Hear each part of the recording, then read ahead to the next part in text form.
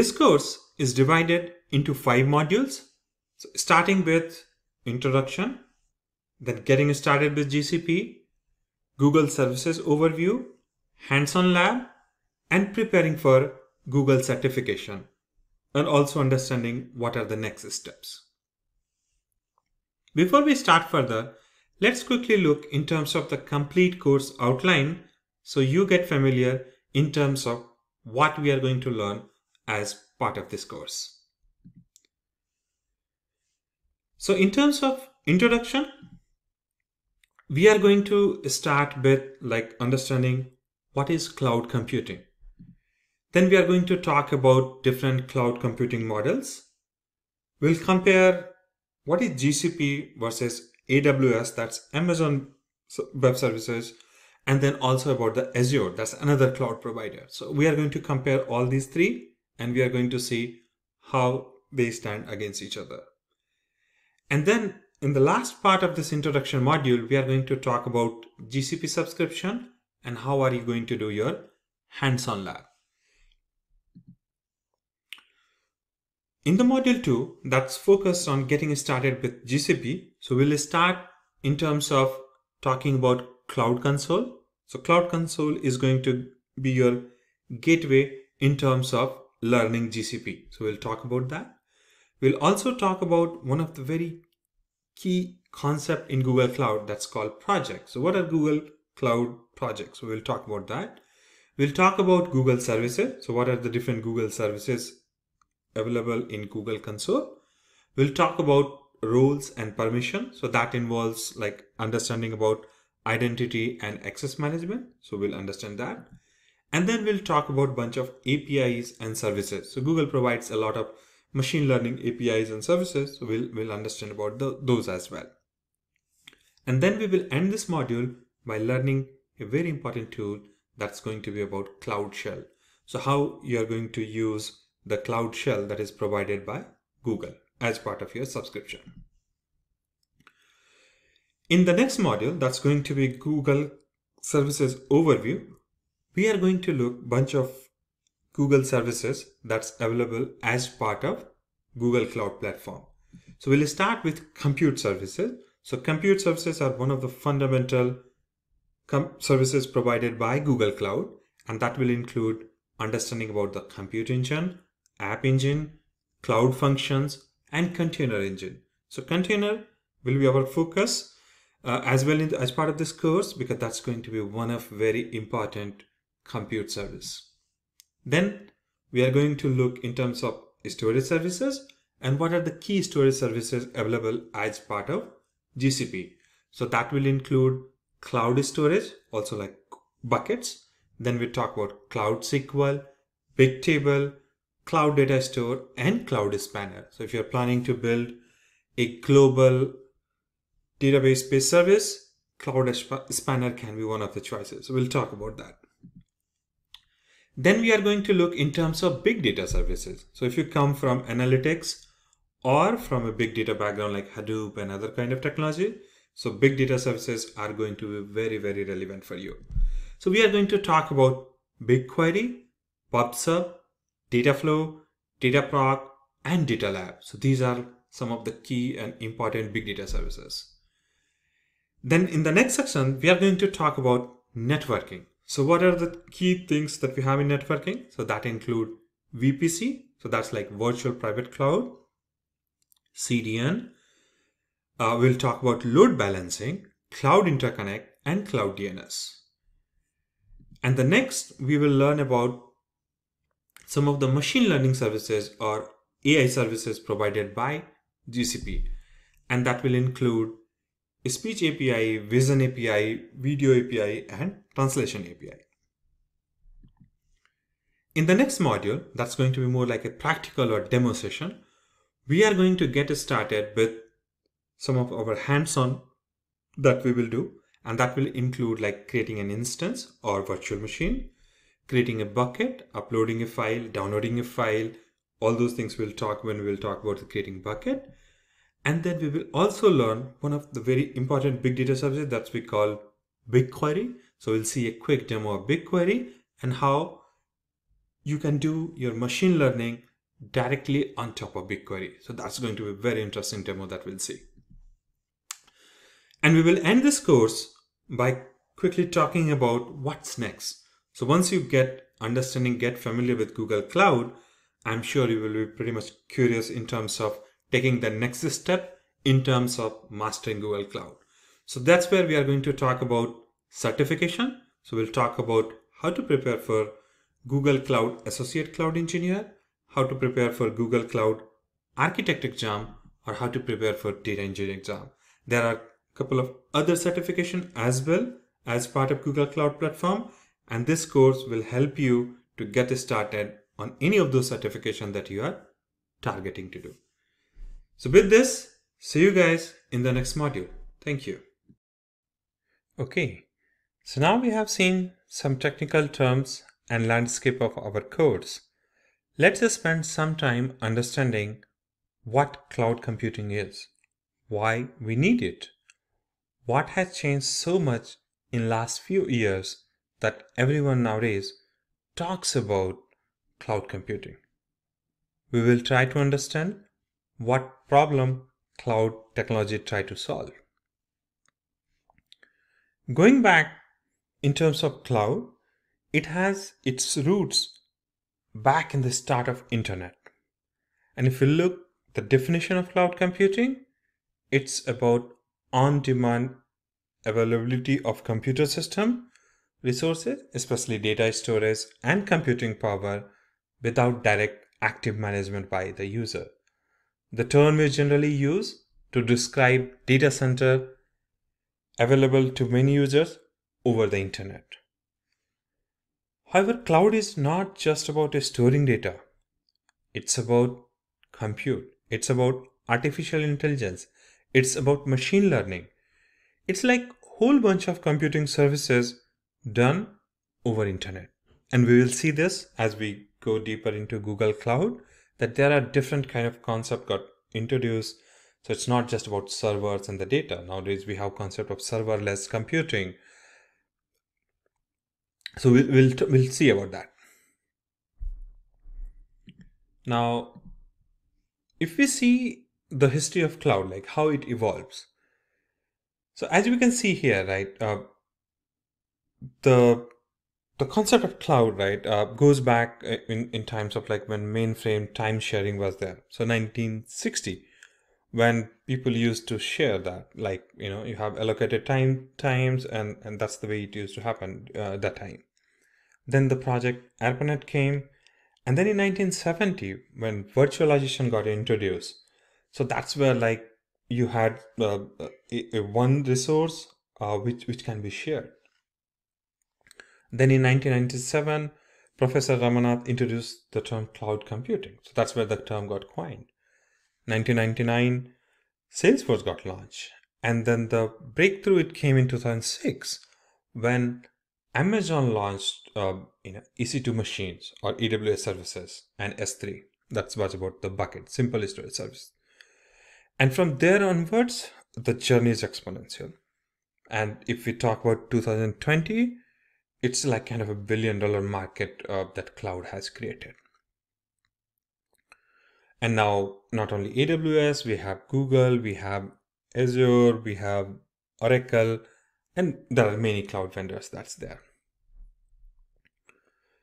So now that was in terms of like history of cloud, how it came. However, if we try to look in terms of the journey of cloud, or what has changed in terms of the consumer, how do we need these computing power? So if you think in like 1995, if you need a server in 1995, if you were needing that at that point of time, right? So the option that you had for you is like, you need to buy it, you need to install the software, you need to make sure you have all the arrangements for power, cooling, and all those things. And this all used to come with a lot of overhead. Then people move from like buying it, owning it, towards like where you have all these things outsourced kind of thing. So the concept of data center came. So where you get all these infra support like power, cooling. However, you need to upfront commit for that, like what computing, what storage you needed, and someone will make it available for you. Then in 2006, with AWS, it all changed. So from upfront investment, upfront commitment, it became on demand. So you hit an API and you get your machine provision, you get your storage attached. So that changed the whole thing. And if you talk about 2020, it's like you have different options, like different computing models available. So now you have IaaS, that's like infra as a service, PaaS, platform as a service, software as a service. So all these has changed the way we need the computing power, the way we need the infra, and it's like kind of redefining the whole thing. So in our next module, we will go more deeper in terms of what IaaS, PaaS, and SaaS are. So with this, let's wrap up this session and see you guys in the next module. Thank you. Hi, welcome back. Now that we understand the cloud computing and journey of cloud, now let's try to look what are different cloud computing models are. And we'll start with IaaS, that's like infrastructure as a service. So IaaS, this is going to be the most basic category of cloud computing service. In IaaS, you rent the IT infra that includes servers, virtual machine, storage, networks, operating systems from a cloud provider, and you pay as you go basis. So if you look in terms of Google Cloud, the example will be Google Compute Engine, where you create a virtual machine, you create an instance, and you start using that. Another popular model that we have, computing model that we have in cloud is PaaS, that is platform as a service. So in this case, in platform as a service, cloud computing services that you need will be supply kind of an on-demand environment for you, and that will help you to develop, test, and manage your software application.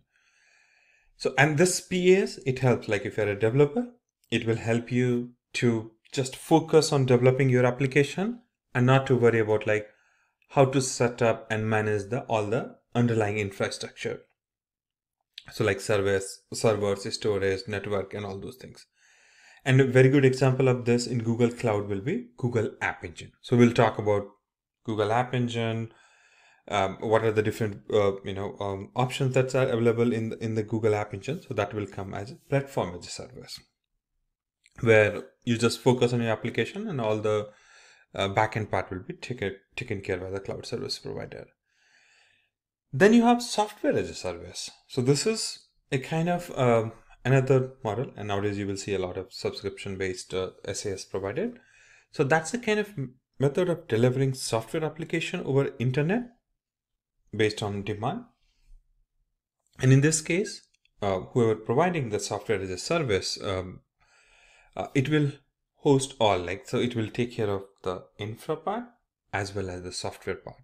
And you as a user just connect over this in the software application through internet, typically like web browser or phone or something, and you use it. So example is Gmail. You don't need to worry about like, what kind of coding is there for Gmail, what kind of infrastructure is needed. Everything will be taken care by Google. All you need to do is create your account, and if you're using corporate, you have to pay and subscribe, and that's all. It goes from there. All the scaling, everything will be taken care by the service provider. And nowadays, right, after this IaaS, PaaS, and SaaS, nowadays this serverless computing is also a kind of very popular. So with this serverless application, so cloud service provider automatically provision, scales, and manage the infrastructure required to run the code. So all you have to do is you have to find if that particular code that you are writing, right, if it is supported, you don't need to worry about anything in terms of finding the environment to run the code like Java, so JVM and all those things, or if you have Python code. So all you need to do is you need to just write the code and functionality, and rest everything will be taken care by the serverless computing. Now, this may not be very clear to you, so let me give you a kind of analogy that will help you to basically understand all this. So with this, let me give you an example here. So as you see, so we are trying to understand cloud and our, like before cloud came, right? So everything used to be on-prem. So when you have an on-prem kind of thing, so you manage storage, networking, server, data, runtime, application, everything is managed on-prem. Your system engineers or you as an application developer. And then we have IaaS, PaaS, and SaaS. And what you see here, anything that's in green, so that's like whoever is the cloud service provider, they manage for you. So like in case of infrastructure as service, they manage networking, storage, servers, and virtualization. However, OS part, or like what Linux or Windows you want to run, middleware, runtime, data application, it's all managed by you as a consumer of that service. If you go as a platform as a service, starting from networking till runtime is managed by this cloud provider, and you as a consumer, all you need to do is you manage the data and your application that you are running on top of it. And if you go as software as a service, starting from the basic infra till application, everything is managed by the service provider for software as a service. So this was in terms of computing. Now let's try to make it simplified, and let's try to make sure how you can understand and remember it. So if you're in US and if you rent a car, right? So let's try to understand in that reference how these models are. So first thing is on-prem. So like if you own a car, you go and you buy a car, so that's like you own everything there. So it's just like you are responsible for its maintenance, upgrade, and everything. And if you need to upgrade, you need to buy a new car. So all those overhead is there. In case of infrastructure service, so that's an example of like when you lease the car from like enterprise or somewhere, right? So when you lease a car, you choose like what kind of car you want, drive it wherever you want to go. So how much CPU you need, how much memory you need. So all those things it comes like, so you can select that in case of infrastructure. So similarly, what model you want to go for, what color and all, you can select that. Want an upgrade? Just use a different car. So you need more machine, more computing, go and sign up for another instance in terms of compute. So that's like example of leasing car is like example of infra as a service. Now platform as a service. So it's like you taking Uber or Lyft, right? So you don't drive the taxi yourself. However, you tell the driver where you need to go, and he need to make sure there is a gas in that. It has all the rule books followed. Everything is there. You sit, relax in the back seat, and you go. So in case of platform as a service, runtime and everything is managed by the provider. Then you have SaaS. So that is like software as a service.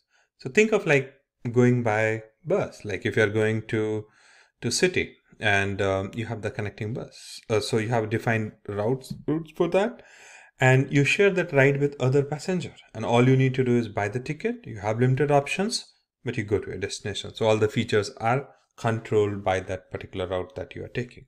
So that's another easier example to relate it. So you have IaaS, PaaS, and SaaS in terms of different models that we have. Thank you. And with this, we will wrap up this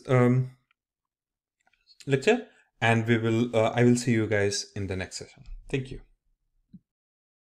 Hi, welcome back. Now that you have learned about different computing models like infrastructure as a service, platform as a service, software as a service, in this module, we are going to learn how the different cloud vendors offer these services and what are the advantages from these different cloud vendors like Google Cloud, AWS, and Microsoft Azure.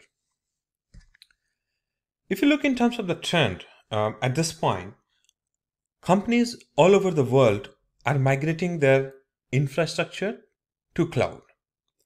And the whole cloud computing market is growing more than like 18% a year. And there are predictions that by 2023, it will be around a 600 billion market. And that's going to be huge. Now, seeing this trend, it's no longer a question whether to opt for cloud computing or not. However, the question that will come in front of you, or the question that you need to answer, is which cloud platform to go for. Each cloud vendor has its own advantage and disadvantages, and the choice of a cloud vendor will mainly depend on your business need and up to some extent pricing and the services that you would like to consume. Now, if you try to look or compare these different vendors, they have their own advantage. Like if you talk about AWS, that comes from Amazon, they have a kind of a head start of 5 years in terms of maturity, in terms of global reach. They started early and they have the largest market share in terms of cloud as of today. However, if you talk in terms of growth rate, it's like 100% growth rate when it comes to Google Cloud, and like Google is getting wider adoption. Now, if you talk in terms of integration, like with on-prem or open source and like existing Microsoft tools, Azure has advantage. So Azure is, as you know, right, Microsoft is used by many organizations. So if you try to easily integrate, the winner will be Azure. So it depends what's your preference, what's your ecosystem, and how would like to integrate. What are your considerations for pricing? Like if you see the pricing for these different vendors, where like Amazon has like per hour based pricing. If you talk about compute and other stuff, Google offers like per minute and minimum like 10-minute charges. In case of Azure, also like per minute charging, and also in terms of cost, right? So if you see Amazon, it's going to be like having higher support cost and also the users cost, right? So cost management will be the key in terms of Amazon. Azure has its own pricing model, little bit complex. In case of Google Cloud, I would say easier and more flexible. You get a lot of discounts and other stuff. So if you're trying to adopt and have long-term commitment, it makes the things easier in terms of GCP or Google Cloud adoption. Now, in terms of pricing or the business aspect that we saw in the previous slide, if you want to look in terms of core services, so all of these vendors provide you the services as IaaS, infra as a service, platform as a service, software as a service, container, serverless functions. Almost all these vendors provide it. And if you'd like to compare it, so AWS infra as a service offering is Elastic Compute Cloud. So that's where you can rent AWS machines. Azure also has virtual machine concept. GCP calls it a little different. It's called as compute engine. So it's that is a GCP offering as infra as a service. Similar way, GCP offers platform as a service. So that's Google App Engine. So where you don't need to worry about the infrastructure. You write your code, and as long as it's compatible with App Engine support, Google will take care of all the infrastructure that it needs. In terms of Azure, it also has app services and cloud services. AWS offered as AWS Elastic Minister. In terms of container, all these three vendors as of today support containers. So Amazon has Elastic Compute Cloud Container Service. Azure also has AKS, Azure Kubernetes Services. However, in GCP, which originally came up with this whole Kubernetes to manage containers, and it also offers as a service. So in GCP, you can use Google Kubernetes engine, as well as you can have your own, like you can get in virtual machines and you can build your own Kubernetes cluster on top of it. So that's offering from in GCP as well. In terms of serverless, all these vendors have offering for this one. And as I said, this is the future, like where you will see more and more serverless computing that's getting used. So Google has Google Cloud Function, Azure has Azure Function, and AWS has Lambda. So overall, in terms of advantage, Google Cloud has very fast adoption and easier in compared to AWS and Azure. In terms of pricing, as I said, if you are looking for a lot of discounts and long-term use, Google offers very reasonable pricing. So as an enterprise, you can take advantage of that. In terms of network speed, so this is like one of the things. Google has its own infrastructure across the world, and it has its own private backbone. So you can have a lot of your In fact, all of your traffic can be routed just using the Google network, and you don't need to use the public internet at all. So that's there, and you get pretty fast speed there as well. And if your use case or the business use case is more focused on machine learning, of course you will have advantage in Google, because Google offers a lot of machine learning services and easier integration.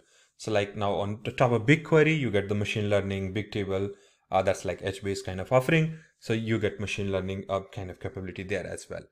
So with all this, let's dial into the next section where we will talk about how to start using Google services and what are the different subscriptions we have. So with this, thank you and see you guys in next module. Hi, welcome back. Now that you have learned about GCP, so now it's time to get started hands-on in terms of GCP. So Google offer its free subscription. So this is the link that we have, cloud.google.com/free. So you will get around $300 credit.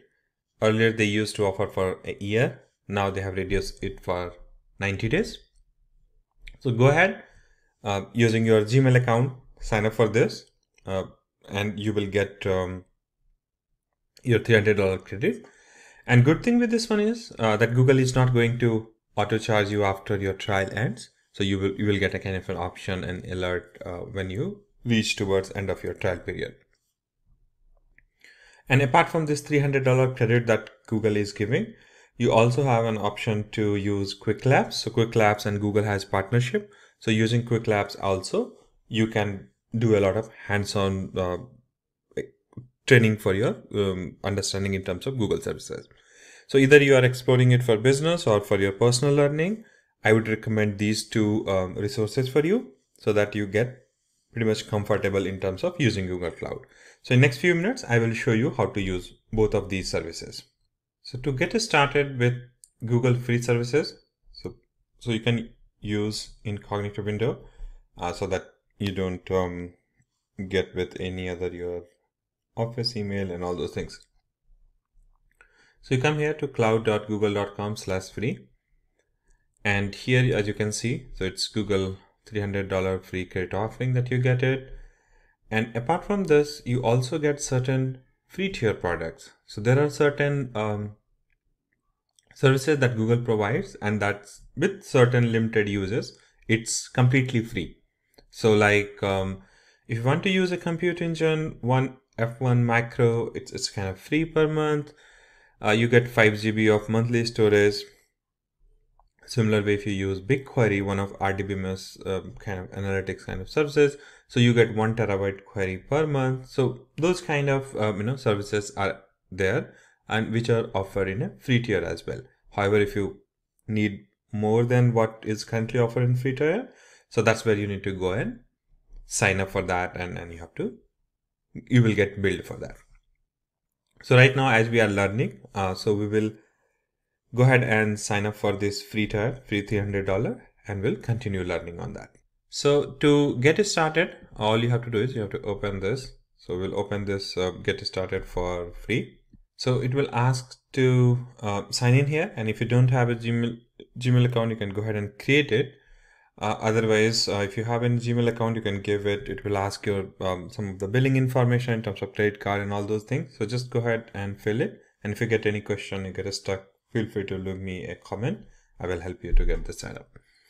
So go ahead and enter your Gmail account. So I will use mine, and I'm going to sign in here. So it's asking me to go for more update. I will just leave it for now. And with this, it will get started. So now it's signing into Google platform. And once you come here, it will give you the console. So that's where, if you see here, console.cloud.google.com. So that's where you landed. And if you see here, it's showing you the credit. Like for me, this is like 40 more days remaining. So this is like December 18th will end. And my billing account ID and all those things are there. And if I click here, and if I click home, I can just land it here. Okay, so that's where you will land. So with this, let's go ahead and sign up, and then we'll start using this. And as I said, you also have an option to use Quick Lab. So Quick Lab also provide a lot of Google cloud-based training. So you can use that as well. So here also you get a sign in button. So go ahead and sign in, and then you should be able to start using some of these labs as well to get yourself familiar with Google Cloud. So in the next module, I'm going to show you how to start using Google Cloud Services. So with this, let's wrap up this session and go ahead and sign up for cloud.google.com/free. Get started for free. Click here, provide your email address, and you should be able to create your account and get started with Google Cloud. So with this, thank you and see you guys in the next module. Hi, welcome back. If you have completed signing in for Google Cloud using cloud.google.com/free, you should be able to land on your console. So console.cloud.com. Once you sign in here with the account that you have used, you should be able to see the dashboard for your account. And we can use this as well to do our hands-on demo. However, in this module, I'm going to show you another way, or the easier way, and that will be using Quick Labs. So as we saw when we talk about the GCP subscription, you have two ways to use it. Either you can use $300 credit that Google provides for 90 days, or you can use Quick Labs. So when you come to Quick Lab needs you to basically buy certain credits and all those things. However, the good thing is, for this particular module where we are going to get introduced with the Google Cloud, you don't need to buy anything, just you need to sign in using your account, and we will be using this two Quick Labs with Google Cloud. So this is one of free offering that is there. So you will not get charged for that one. So as you can see, it's a 30-minute lab. That's where we'll spend, and it's free. So we are going to use this, and I would recommend go ahead and sign in with your email account, and you should be able to access it. So I'm going to click it here, and this is like, it's going to take around 45 minutes. However, it's not giving me a start button because I have not yet signed in. So go ahead, click sign in, and enter your email and the password if you are registering first time. So you have to sign in there, join it, and that's all. You will get started with a Quick Lab. Okay, so now once you are able to sign in here on Quick Labs, you will get the Start Lab button, and that will basically help you to complete this lab. So I'm going to go ahead and click here on Start Lab, and it's asking me to confirm. So I'm going to do that, and let me do that. Okay, so I'm going to verify it, and let's see. Okay, so what you get here is, once you start your lab, you get your credentials. So these are like username, password, and this is a project ID that is created for you. So first thing you need to do is you need to open the console, and that's what we will do it. So I'm going to click open console, and here it's going to open again Google console. And what I'm going to do is I'm going to use this credential that has been provided here. So I will use this, and I'm going to enter here in this one. So it will take me here, and then you also have the password for this one. So you can go ahead and copy it, and once you come here, you can just go ahead and enter it, and that's all. And you sign in, you accept the terms. I will ignore this for now, and you have to confirm.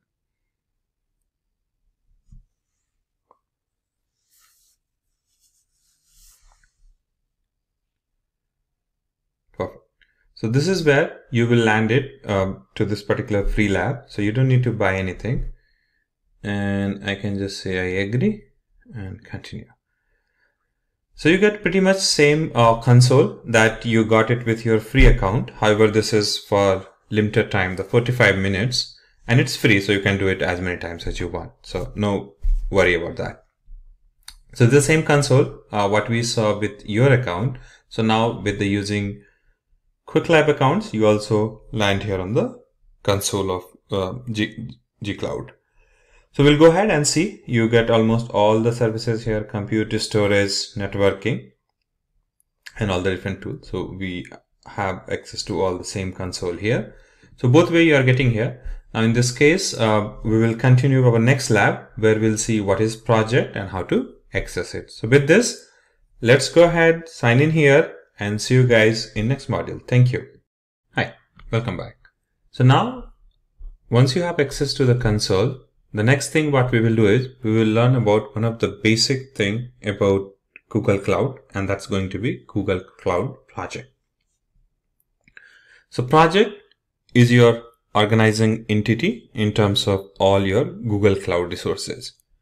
So it's Google Cloud Project, under which you will find all your virtual machine, databases, network, and any of the services that you are using. Everything is going to be part of your Google Cloud Project. Now here in this case, when you created your quick lab, it created a default project here. So that's what you see here, the project ID. Your project can also have more meaningful name. So that's what the project name, and it also has a uniquely identified number. So that's going to be a project number. Now, how do you know which project you are in? So one is like you see this info here. Also, there is a drop down here. So once you come here on this top bar, you will see here the project. So currently we are using, or we are under this project. Now, if you click here all, it will show you all other projects that you have access. So if you are working for a big organization and you have multiple projects, you can see all the projects that you have access here, and you can select accordingly. Now, if you want to create a new project, you can do that as well. However, it will need certain access, certain kind of information from you.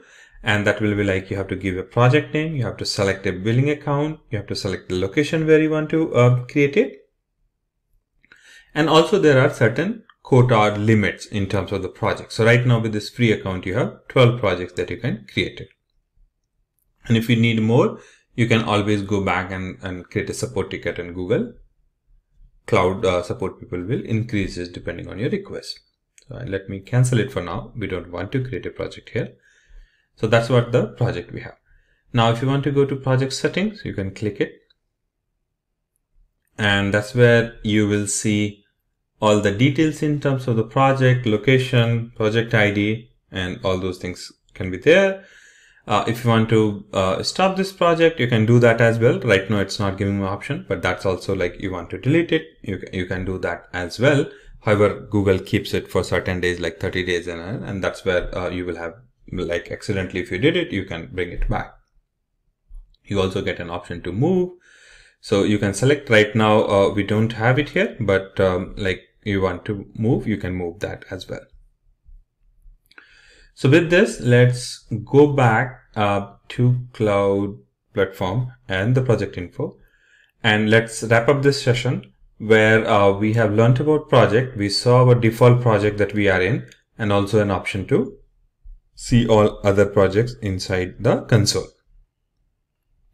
And this will be your location where you will be working in terms of this particular lab, and also all your future uses of Google Cloud Console will be wrapped inside the project.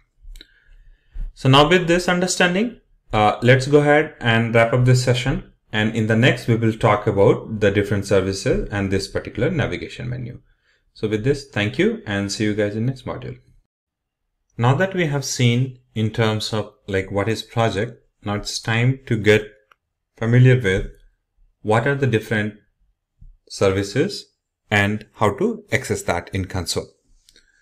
So the way you access or reach to all these Google services here is that if you see here, these three lines here, so that's where the hamburger menu that you get.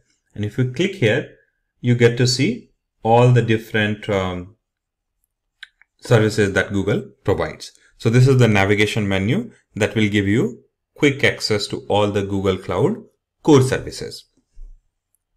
So you can always click here these three dots, and if you click it again, it closes that hamburger menu. Now, in terms of seeing what kind of services it has, so let's spend few minutes here.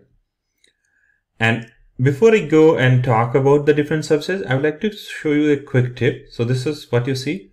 pin appears here.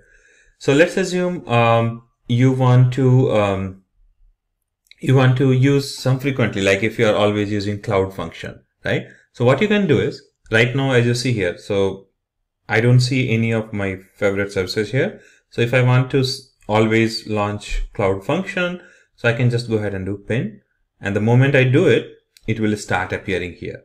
So next, let's assume I want to use, and don't worry about if you don't understand what is cloud function or any of these, no problem. We will talk about that. And then let's assume I want to use a spanner also again, so I can just click here and it will all get listed here. So next time when you open your hamburger menu here, you will always see these coming on the top. So you don't have to scroll down all the way and get that. Okay. So with this, let's see what these kind of product or services we have here. So few things. So what you see here on the top, like marketplace, if you want to access some of the services offered not only by Google but some other third party, you can use marketplace and you can buy those. Apart from that, you have all these like IAMs, getting started, security, compliance, Anthos. That's a new service from Google Cloud. If you are moving from on-prem to cloud, you can use that. So those are the services here. However, on a higher level, there are few key categories that I would like you to understand. So first one is compute. So compute is where you get the computing power in Google Cloud. So it's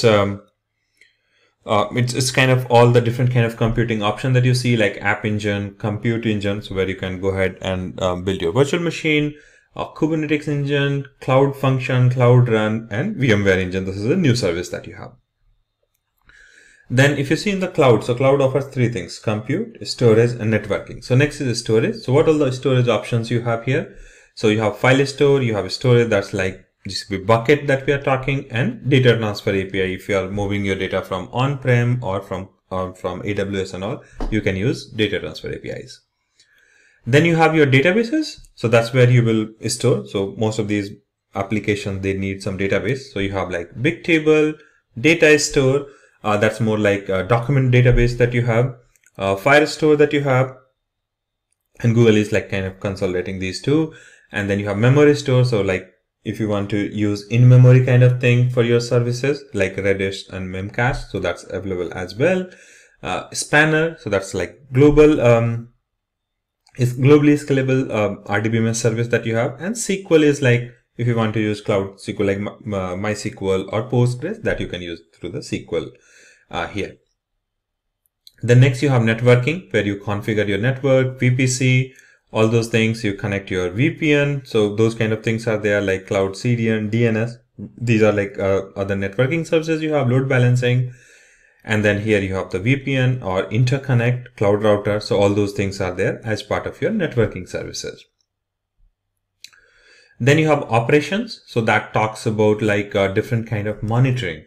So where you will monitor the logs, errors, right? So those kind of things are done with the help of Stackdriver, and it provides you different categorization like monitoring, debugging, error reporting, logging. So that's where Stackdriver logging is quite popular. And then you have Profiler if you want to see your application, where is the bottleneck and all. So those kind of things here. And then you have different kind of tools, like how do you deploy it, artifact registry, container registry if you're using Kubernetes. So all those things comes here under these tools. And then there are a bunch of big data services. So that is start with Composer. So that's like your orchestrator, where you will like do your scheduling of your workflows. Then you have Dataproc. So that is equivalent as like on-prem Hadoop clusters that you have, Hadoop or Spark. So those kind of things are part of Dataproc. So equivalent you get here. PubSub, like if you're using messaging and all, Kafka and all, so equivalent of that is here. Dataflow, using which you do build your batch and the streaming kind of ingestion. So that's the data flow. Then there are a bunch of IoT services, Internet of Things, BigQuery, one of the popular one. And if you're writing for certification, you will get a lot of questions around BigQuery. So make sure you spend some time here. Looker, so that's another new service that Google has started offering for reporting and all. Data Catalog, to see all your data, all different kind of columns and all those things. And then a bunch of these other like healthcare, life science, and data prep is another tool where you can clean your data. Then there are a bunch of artificial intelligence, AI, data labeling, document AI, natural language translation services that you have. And then you have a bunch of these like translation, vision, and video intelligence API. And there are a few other like partner solutions as well, so that you can see here like MongoDB, Elasticsearch, and those kind of things as well. So these are different kind of like catalog, or you can see the services that Google Cloud provides.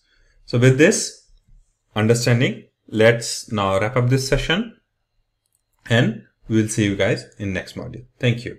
Hi, welcome back. Now, as you have got understanding about what is Google Cloud Project, so that's what we saw here. And then we also looked this hamburger menu that you see here in terms of all the different services that Google provides. Now, what we are going to do here is we are going to spend some time in terms of understanding one of important concept, and that's going to be about IAM and admin page. The reason why I would like you to have understanding about IAM is when you start with cloud, one of the questions that you need to answer is about security. And this is the IAM, identity and access management, which allow you to control who can access what resources. So that's where you control it with the help of IAM. So let me click here. So once you come here, you get IAM,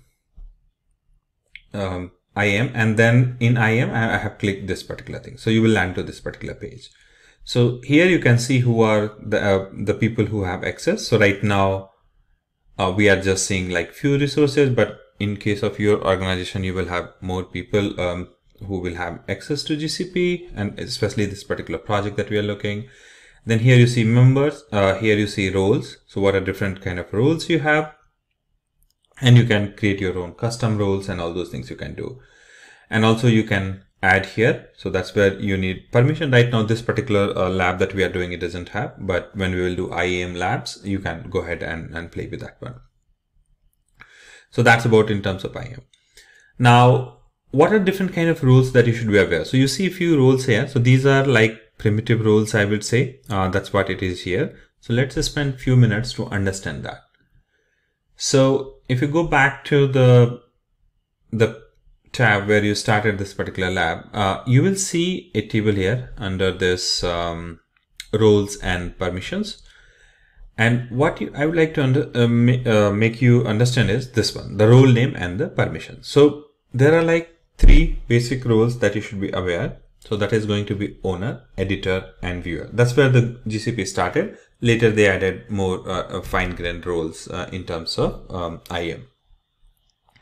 So if you talk about owner role, so it's going to be the complete access that you will have. So you will have all the access that role like editor and viewer will have, and on top of that you will also have your billing access. So you can set up the billing so that you will get charged for that one. In case of editor, you have all kind of access that a viewer will have. However, you will also have access to modify the state, change the existing resource. However, you don't have access to billing until it is given like that. And then you have viewer role. So that is more like read-only actions. And most of the time you will see a lot of people will have those kind of roles. So that's just, you can see the resources. However, you don't have a kind of access to modify the state. So that's where the viewer role that you will have. So with this, let's go ahead and, wrap up this session in terms of IAM, and it is the IAM service which you will use to control all your access in GCP. So thank you, and see you guys in next section where we will talk about some of the APIs like Dialogflow and all, and we will get familiar with that. So thank you. Welcome back. Now, once you have understood about Google Cloud Project, IAM, next what we are going to do is we are going to understand in terms of API and services.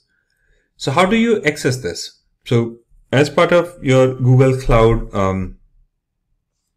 service, you get access to more than 200 plus APIs that is provided. So like services that you have. And nowadays, if you see, right, you don't need to build everything from scratch. So if if someone is providing the API, you can just make a call to that API and you can start using those services. So how do you use those API in Google Cloud? So that's where we will see here in your hamburger menu that you have here. If you click here, API and services. So let me just go ahead and click this. So this will bring up your API and services homepage. Now here you see all these kind of API, and if you want more, you come here and you say enable API and services. So let me show you what you get here. So here you see the API that has been provided as part of your Google Cloud Console. And there are different categories that for API that you have. So all of these Google services you can use through API as well. So you have big database, compute, database, developer tools, email, monitoring, networking, security. There are a bunch of these API that you have. And you can see like YouTube API that you have, AdSense. A lot of people like using Google Cloud advertising. Google advertising, they can use this. And then the bunch of these mobile APIs and all these compute engine, cloud storage, all those things you can access through the API.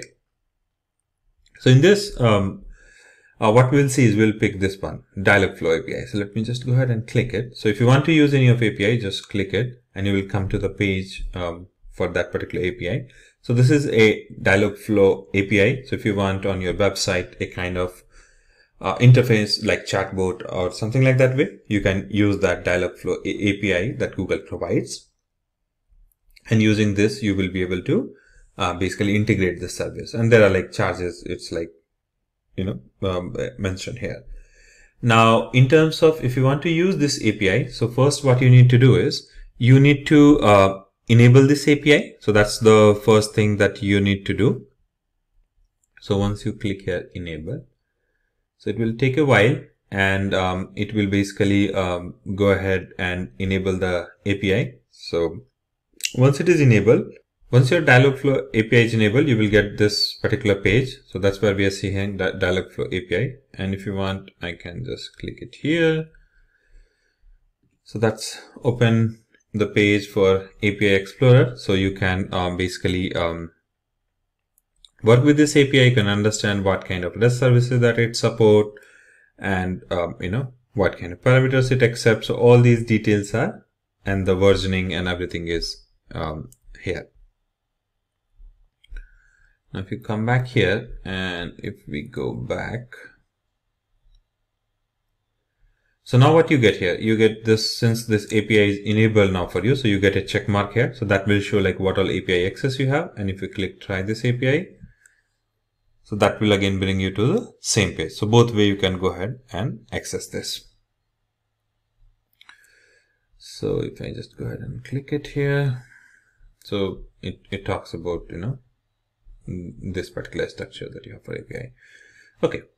So, with this, let me go ahead and wrap up this module. So we learned like how to, enable a particular API and what are the different APIs that it provides. So if you go back here, you can see all the set of API that you have. So if I go to big data, you see a bunch of those API that's provided here.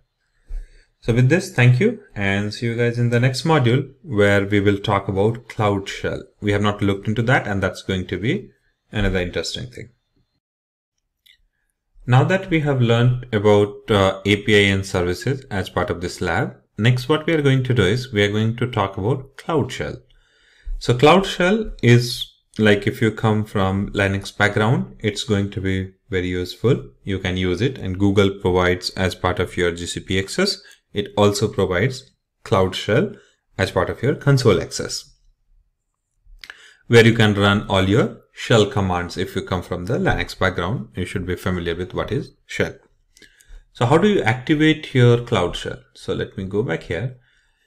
And if you are on home or anywhere, right, you will always see this section. So I'm going to click Activate Cloud Shell. And if I hit enter, so what it's going to do, it's going to give you access to a Linux shell in browser. In the browser itself, you will get access. So let me just drag it a little up here. And it will take a while, so I will pause this video. Okay, fantastic. It came quickly.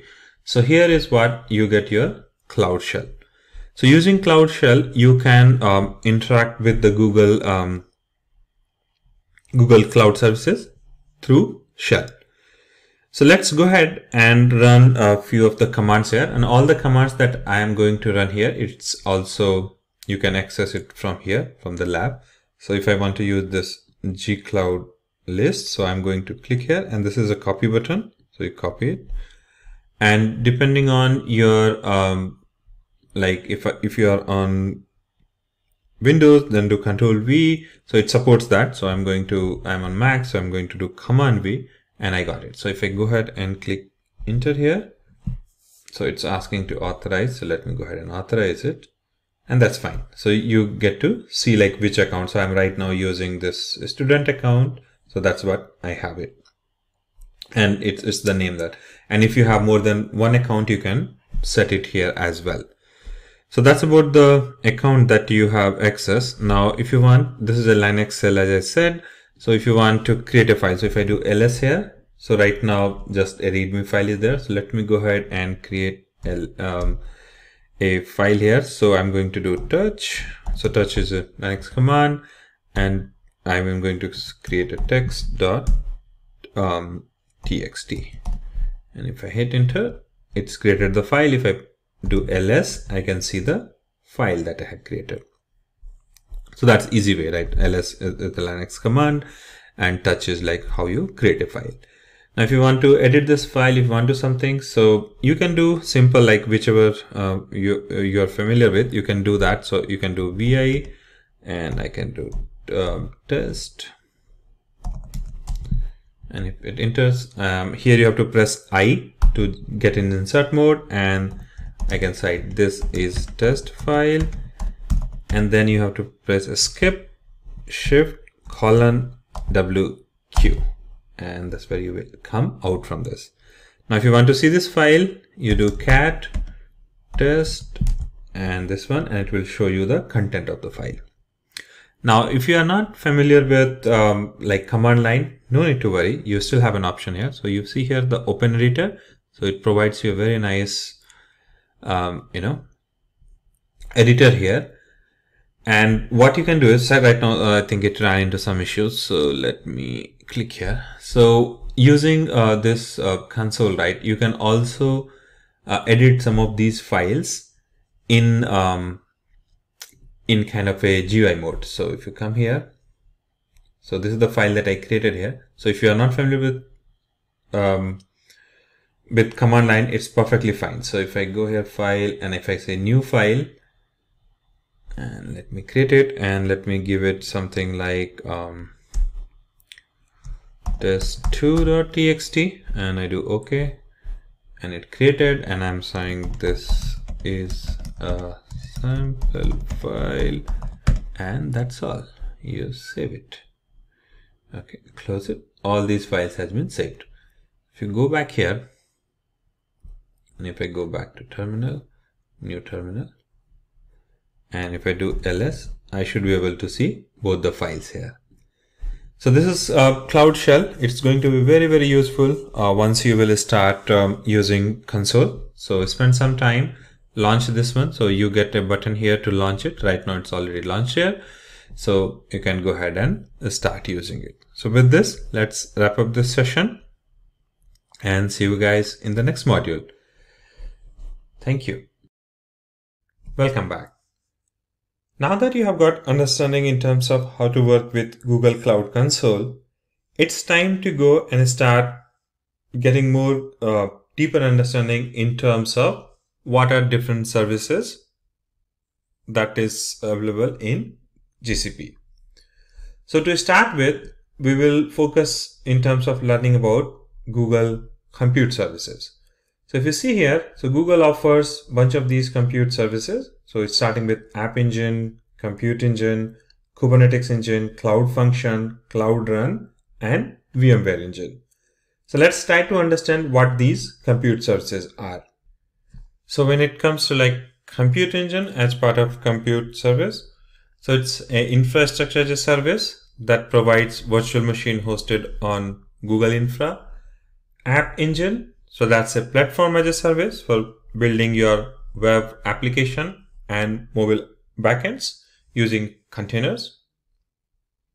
Kubernetes engine, a kind of cluster management and orchestration system for coordinating containers.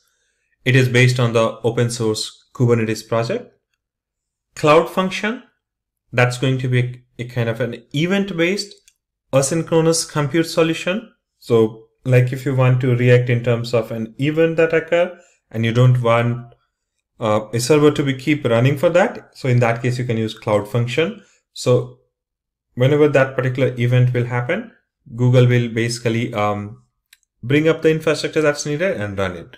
So that will allow you to basically respond to cloud events without requiring a kind of a managed server or a runtime environment. Cloud Run, it's again to develop and deploy highly scalable containerized application on a fully managed serverless platform.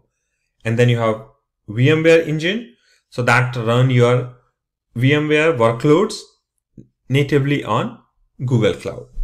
So now if you try to understand all this in a short and one line, let me share that with you. Here is what you have, one liner about all these compute services. So if you want to say what is Cloud Run, so it's a serverless for containerized application. What is Cloud Function? Event-driven serverless function. What is Compute Engine? It's like something that provides you virtual machine, graphical processing unit, and all those things. Kubernetes Engine or GKE cluster. So this is Google managed Kubernetes containers. And then you also have an option in GCP where you can build your own Kubernetes cluster. But in this case, Google provides you so that you have less overhead in terms of managing with the help of GKE. App Engine, it's a managed app platform.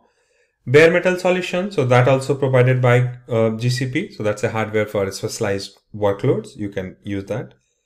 Primtable VM. So this is something that you may use. So these are like short-lived compute instances, comes in very less price.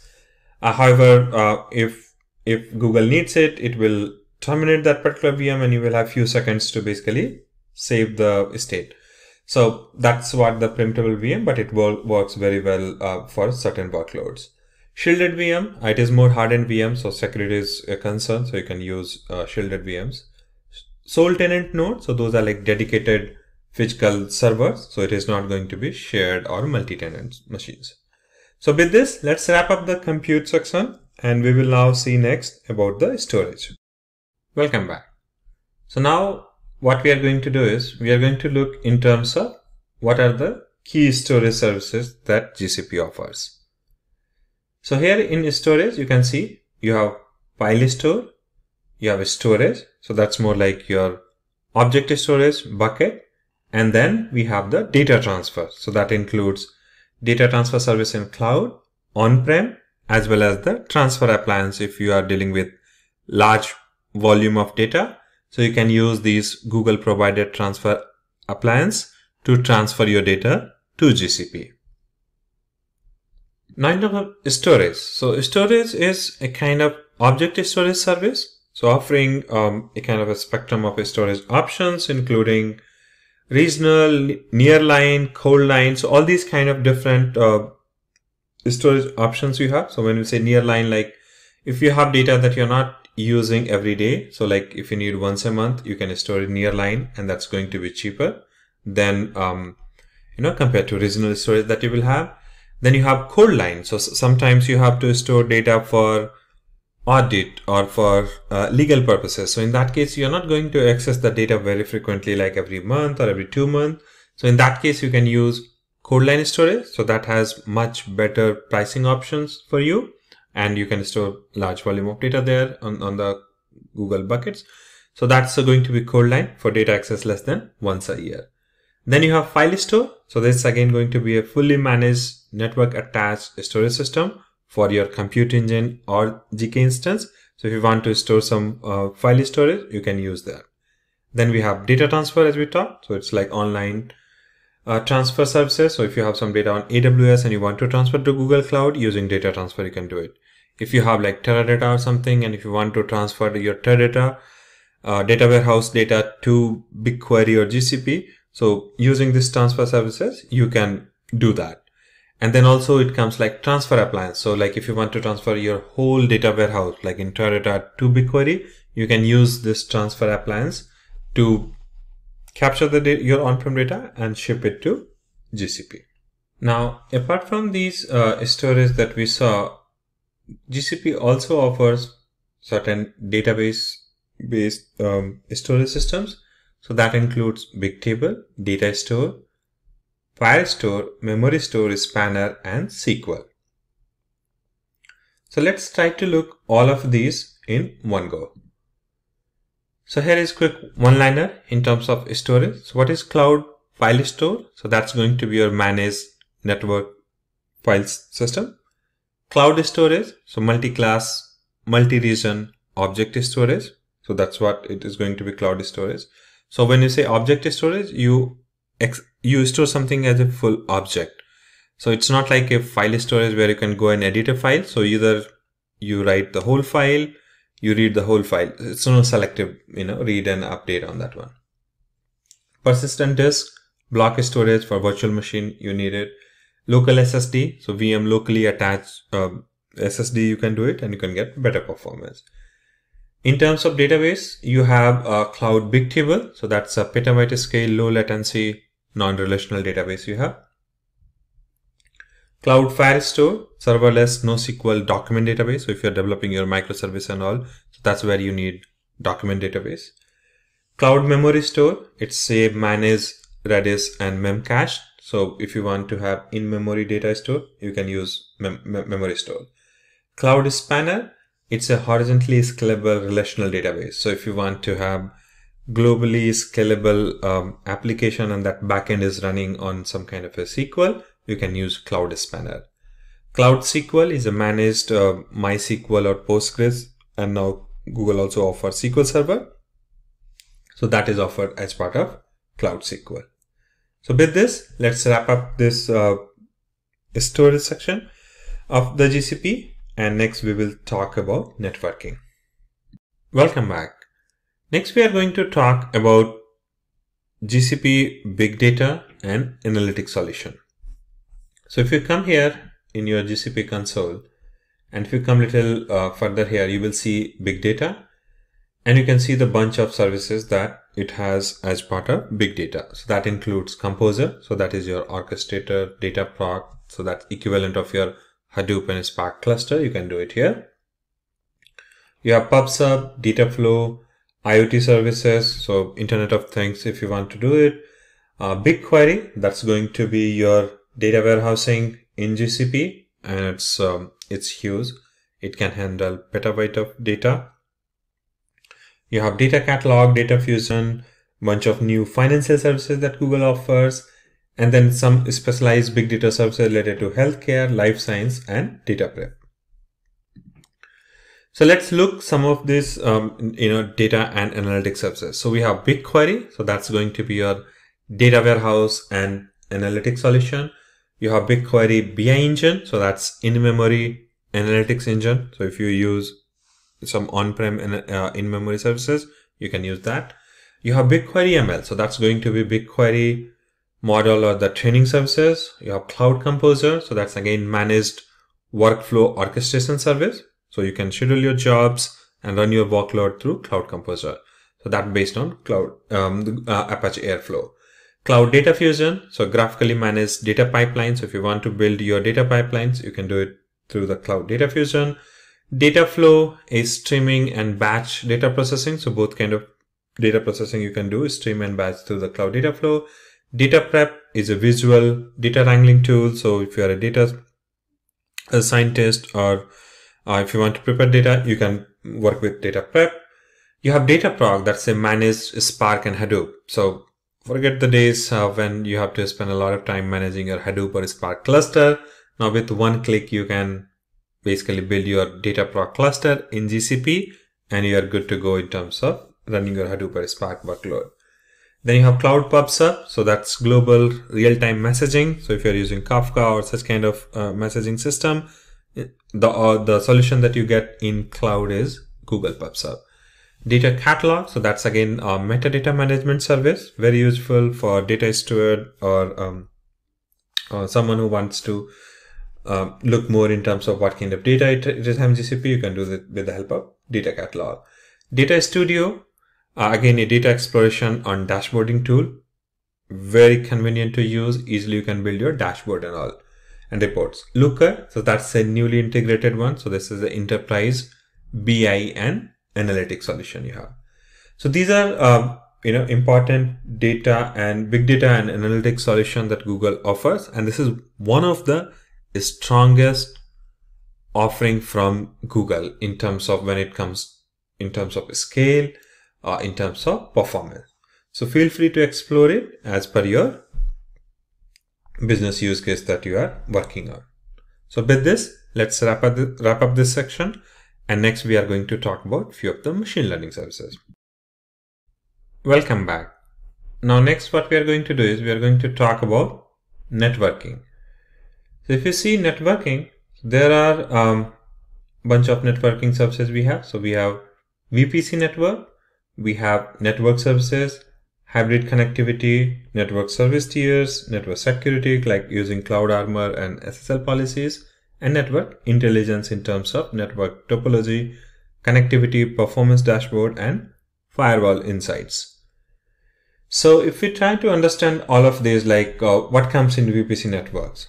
So VPC is the core fundamental networking services in Google Cloud. So that is virtual private cloud that you build as a kind of a network using software. So if we look in terms of these, what are the different networking options or services that we have in GCP? So we have carrier peering. So that is like peer through a carrier, third-party provider. There Google also offer direct peering. So that is peer with GCP. Dedicated interconnect. So that is like dedicated private network connection from your data center to GCP. Then you have partner interconnect. So that again connect your on-prem network to virtual private cloud that you run in GCP. Cloud Armor, that's a kind of protection services for defense against the denial of service. So you can handle that with the help of Cloud Armor. CDN is content delivery network. Cloud DNS, that's a programmable DNS serving.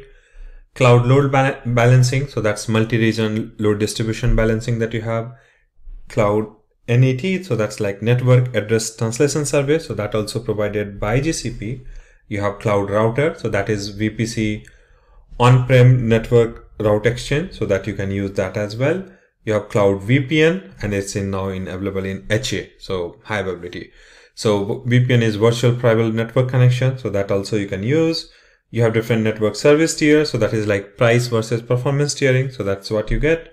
Network telemetry, so network telemetry service is provided by GCP as well. Traffic director, so service mesh traffic management, so that's what you get with the traffic director. Google Cloud Service Mesh, so it's another network service provided by GCP for network management. Then you have VPC, that's where we talked about like software defined networking. VPC service control, so that's a security and in API based services, and network intelligence center that helps you to monitor network and its topology.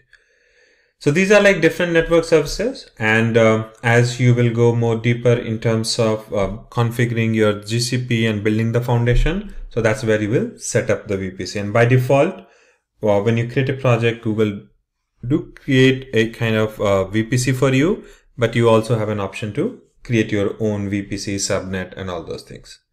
So with this, let's wrap up this networking part, and we will see few more Google services. Welcome back.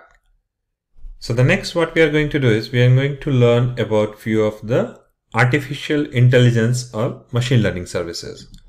So if you come here in terms of your Google Cloud Console, just after big data, you will see bunch of these artificial intelligence or AI services that Google provides. And that includes AI platform, detail labeling that it has, document AI, natural language recommendation. And then you have bunch of these like translation, vision, video intelligence. So these are different artificial intelligence or machine learning solutions that GCP provides. So now in terms of understanding a few of these, so and these are, like as I said, few of the strongest GCP capabilities that you will use to meet your business need. So if you see here, there are like bunch of these API that we talked. So you have vision search, so visual search for products. You have recommendation AI, so create custom recommendation. And then you have document AI, dialog flow to create like a chatbot and all those kind of things.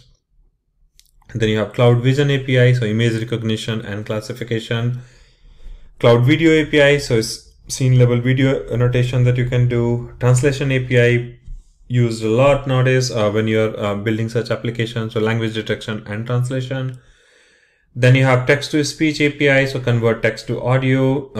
Talent solution that we saw, so that's job search with machine learning. You have a speech to text as well, so convert audio to text as well. So nowadays you will see a lot of like meetings and all. You don't need to take notes; it's automatically taken care with the help of these kind of APIs. Then natural language API, so text parsing and analytics. So that's again there. AutoML vision, so custom image models, video intelligence. AutoML translation, a bunch of these artificial intelligence services that is offered by GCP. So depending on your use case, you can basically start using some of these API services as well. And as part of your GCP access, you can start playing with some of these API as well. So if I just click here, so you can go ahead and start with like image classification, object detection, vision product search, vision API. So all those things, there are a bunch of data sets as well. So you can enable that, and there are models as well there. Okay. So with this, let's wrap up this session of overview of like AI and the different machine learning services that is offered by Google Cloud. Welcome back. Apart from these big data and AI services that we saw, Google also offers a very good and powerful IoT service. So that is Internet of Things. So using this IoT core service, you can accelerate your business agility with IoT data. So if you have like data coming from the different sensors, you can bring it with the help of this Google Cloud IoT solution. So using Dataflow, PubSub, BigQuery, Cloud IoT Core, that's the service that we will see, AI platform, and you can basically get meaningful insight from your all these IoT data set. So this is again offered as part of your GCP offering. So if you come here under big data, you see IoT Core. So if you click here, this will take you to Google Cloud IoT page, and these are like pricing and all those things there. And you need to enable this API. So once you enable, you can see you can basically start using this Cloud IoT API, and you can integrate your IoT data with the help with GCP. And there are like a bunch of these documentation that's available, so you can use it. So these are like tutorials and documentation. So if you want to use, let me click here quickly, and that will give you more insight in terms of how you can use it and the reference architecture that we see here. So with this, if your use case, and these are like some of the partners that can help you to integrate with that. So with this, let's wrap up this quick module in terms of IoT, and we will see next in terms of other Google services. So thank you. Welcome back. In this demo, I'm going to show you how to create a virtual machine instance in Google Cloud. So this is going to be a very interesting hands-on demo where you will learn how to create a VM instance. So to create a VM instance, all you have to do is you have to come here to this hamburger menu that you see here on the left hand side and click compute engine. And that's where I am right now. So once you come here to compute engine, it will give you an option to create VM instance. So I'm going to create a VM. I'm going to hit create. And here it gives you different fields that you can select. So let's give a name here. So I will give test demo instance. This is the instance I'm going to create. And then it will ask you to label it. So if you want to have it like dev machine or something, you can put a label here. So I'm just going to leave it for now. So that's okay. And then you can have like select which region, which zone you want to create this. So I'm going to leave it by default. I'm okay with general purpose. You do have compute optimize and memory optimize option as well. So I'm going to right now go with the general purpose.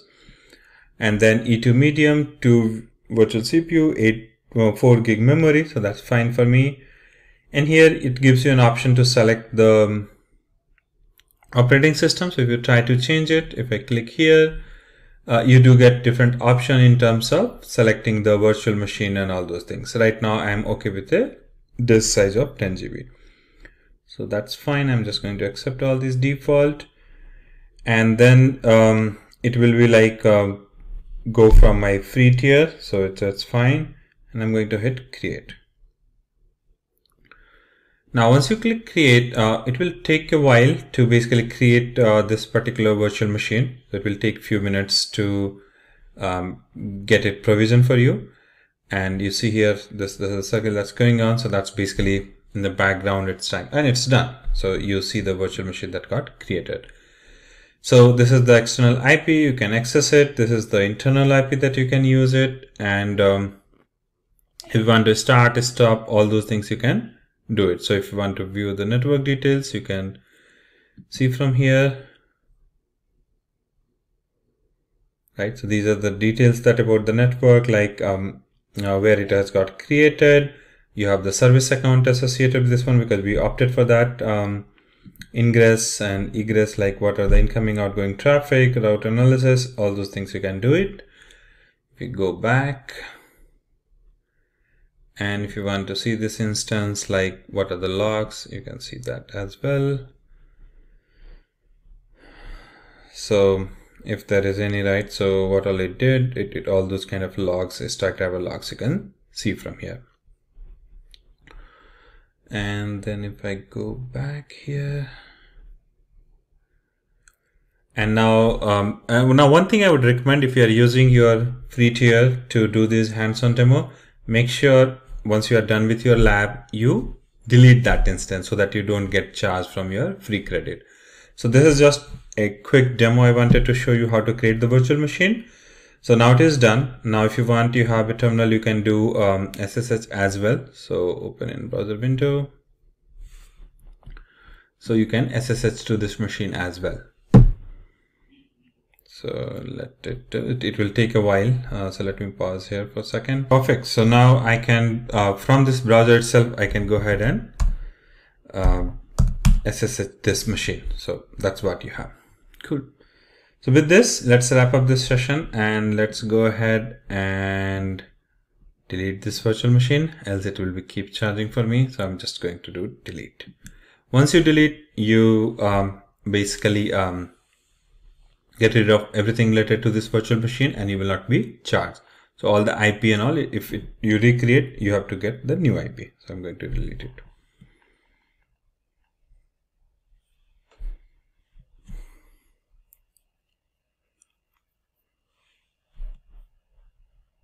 Once deleted, it will be gone and you should be basically again get an option to create the virtual machine.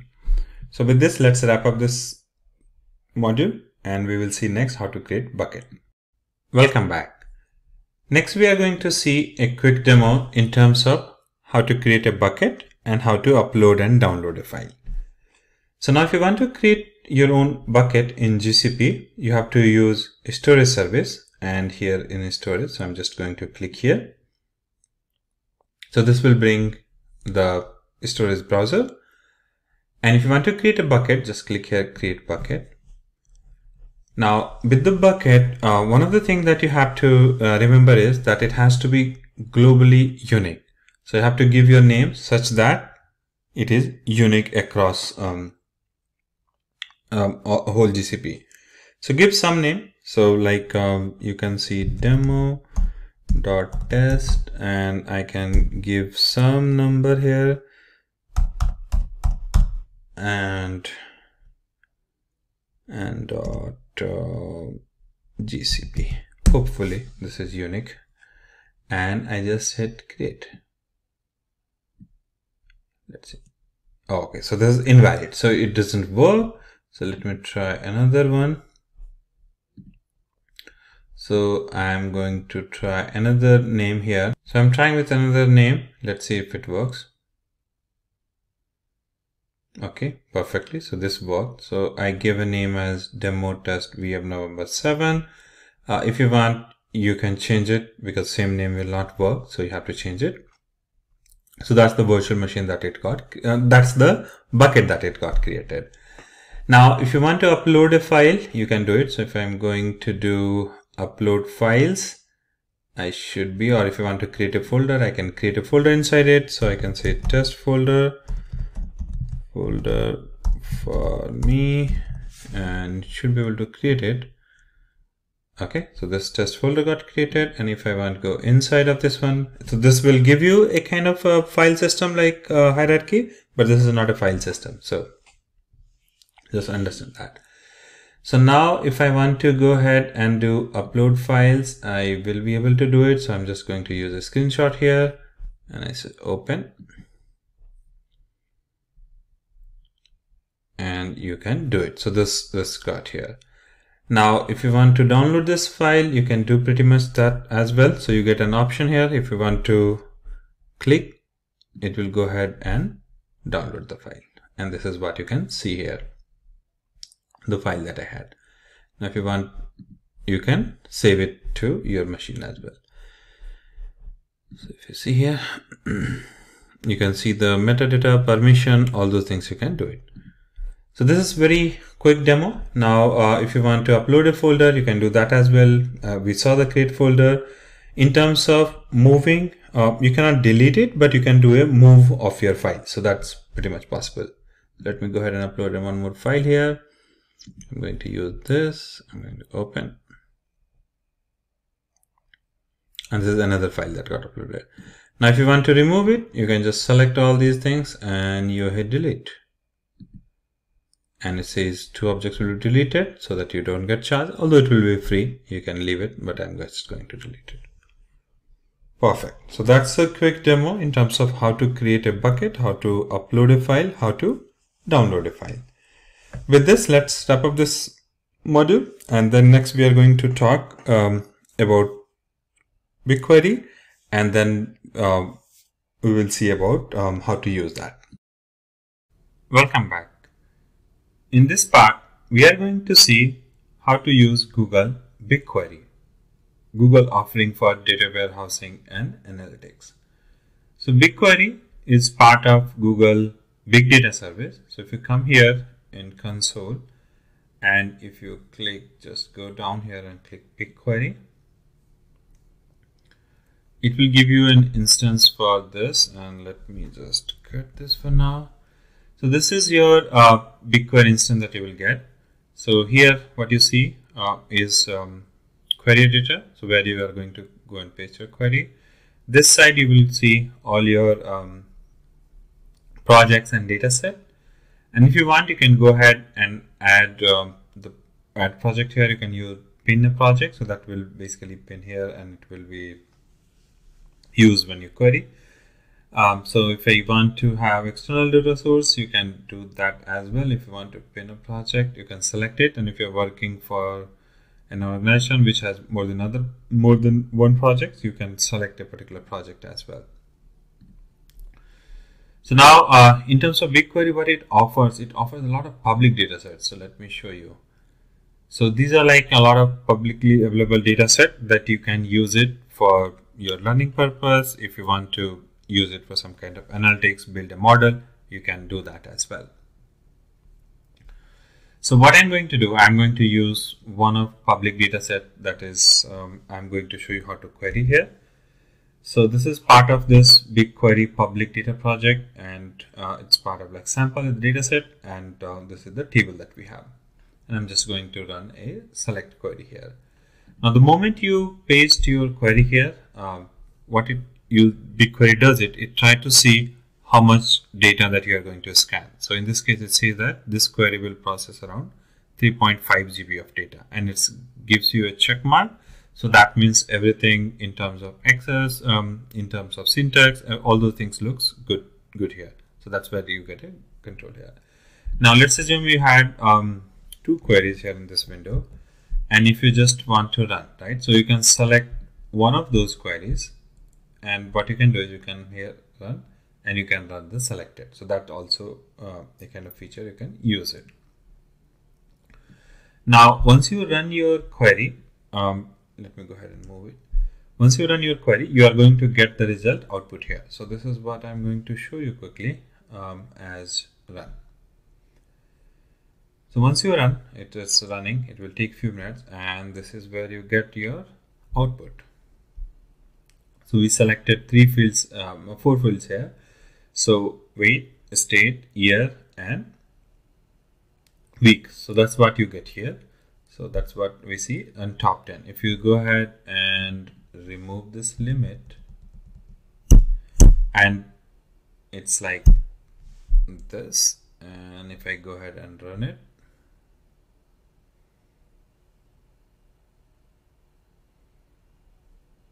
it will take a while, and then let's see.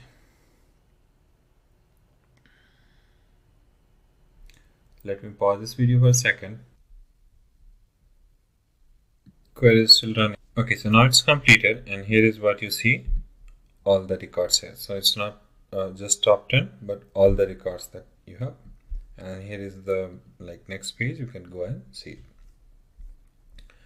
Now if you want, you can also create your data set here. So this is like a test that I created. If you want, you can go ahead and let me first delete this data set here, and I'm going to give the name as test underscore data.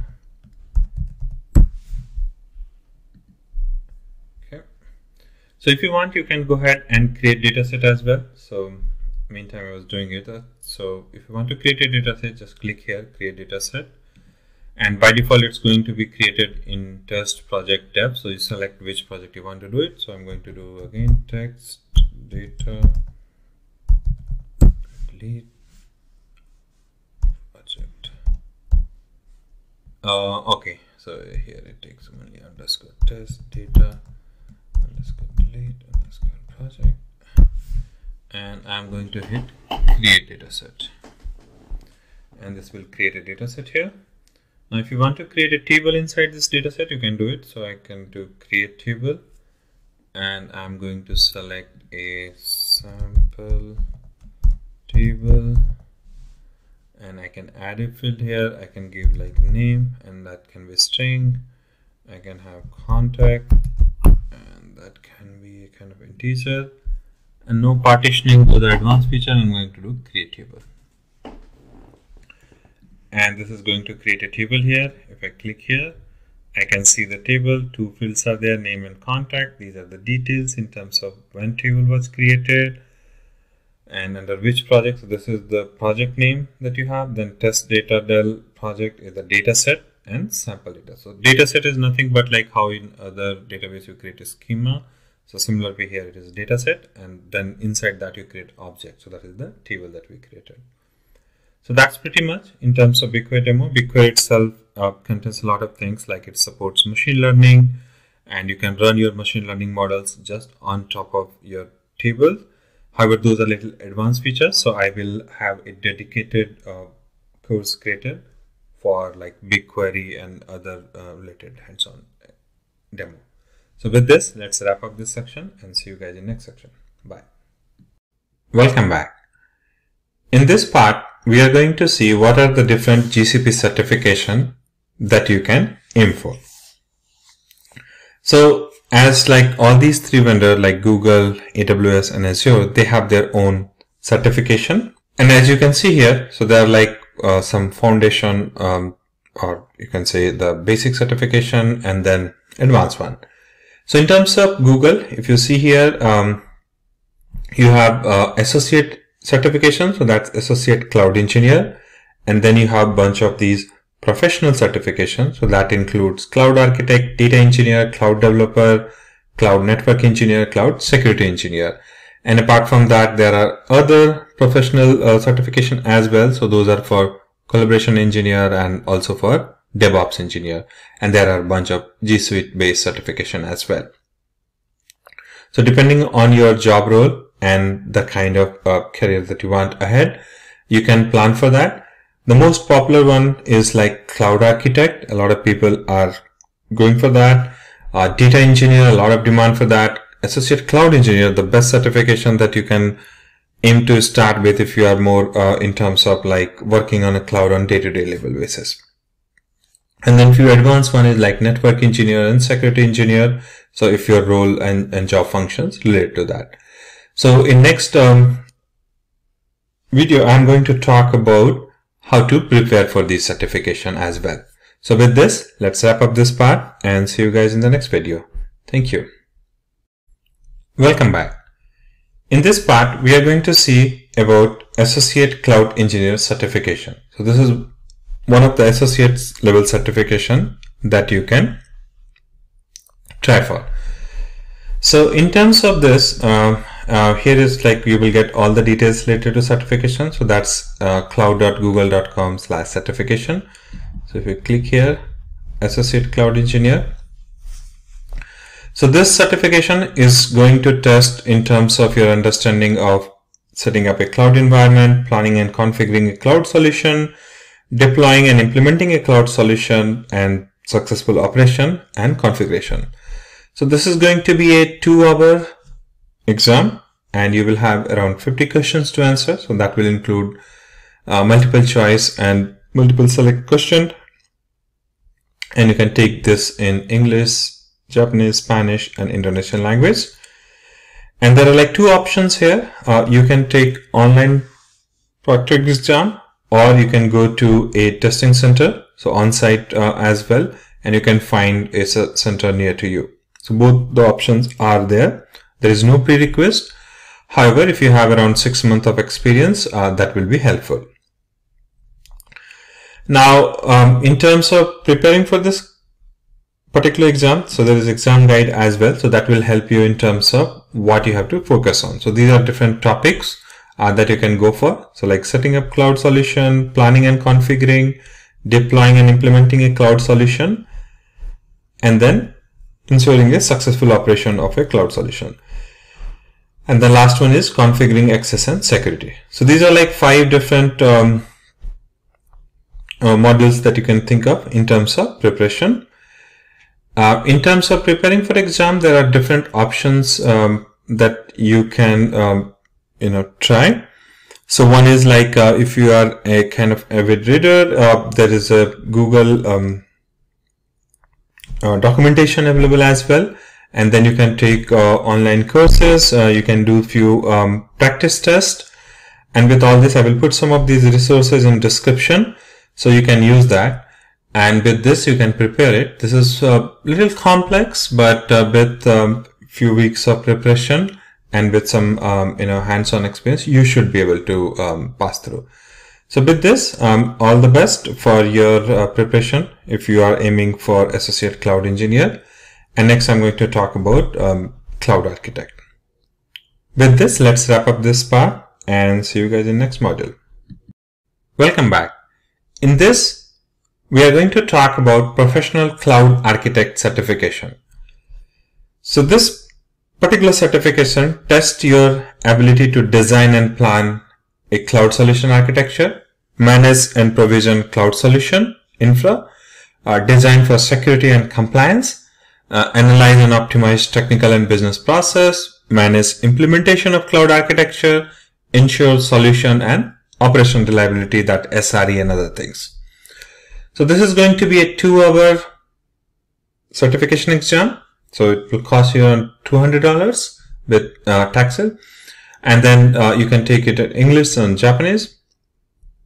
And you are going to have around 50 questions, which will be like type of multiple choice, and then you will also have bunch of case studies that you have to be familiar with as part of this particular exam. So Google has already provided a few of those case studies, so make sure you go through that before writing this exam.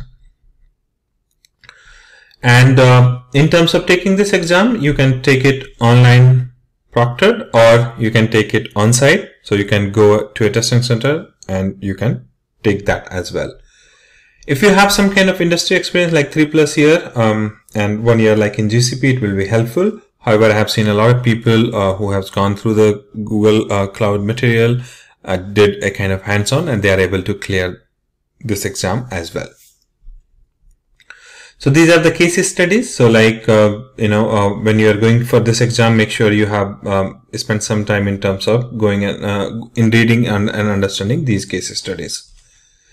There are a bunch of, courses available as well. So let me quickly show you the exam guide. So this is the exam guide that you have, and which will basically test your designing and planning for cloud solution architecture, managing and provisioning solutions, designing for security and compliance.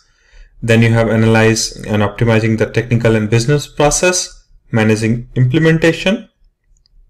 And third one is SRE, that's solution and operation reliability.